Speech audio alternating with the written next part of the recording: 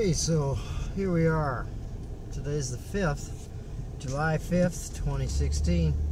The day after that beautiful Independence Day where we celebrate like a bunch of fucking idiots. Basically the loss of our country and our freedoms. Okay, that's what's really happened. So anyway, just wanted to say that I look up and wow, look at the skies. About as blue as it's been in a long time here. And to the left we have some clouds. But, you know, hey, good chance it might actually be clouds. I don't want to sound like I'm not crazy or anything, because I usually just sound crazy, right? Yeah. So anyway, there's some clouds and blue skies over here.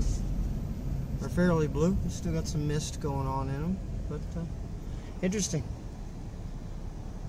I guess they're reloading the tanks, huh? There we are, Real News Tucson. Good. Haskell. Geoengineering! Right over your heads. They're playing God with your air. Howard Meadows. The gentleman tonight who leads the Tucson group, he really believes it. He really does.